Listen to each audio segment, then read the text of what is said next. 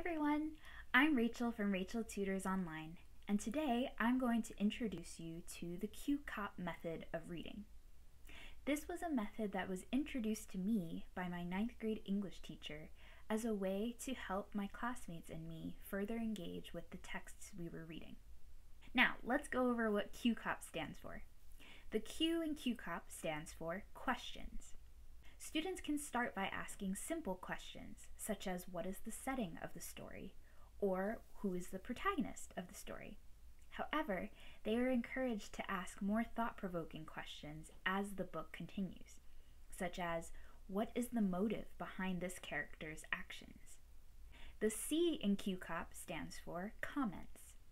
Comments are a way for students to share their personal reflections on what they're reading. Sometimes students who struggle with reading comprehension have a hard time associating the events in a book to real life. This is where students can make note of any changes in their mood based on the events in a story, or they can take note of their ability to empathize with a certain character. They might even be able to share their surprise in being able to empathize with a certain character. These are the types of things that would be written in the comments section. The O in QCOP stands for observations. Observations are simply things that students notice while they are reading. This could be anything from a change in the setting or a shift in the relationship between two main characters. And let's not forget the P. The P in QCOP stands for predictions.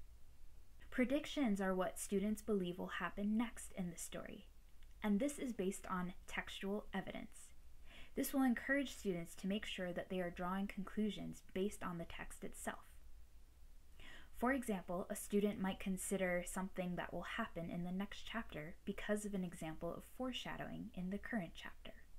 Side note, we'll be talking more about foreshadowing in my next video for literary devices. So the next time your student is reading a book, please encourage them to try the QCOP method of reading and see how much more engaged they are with the text.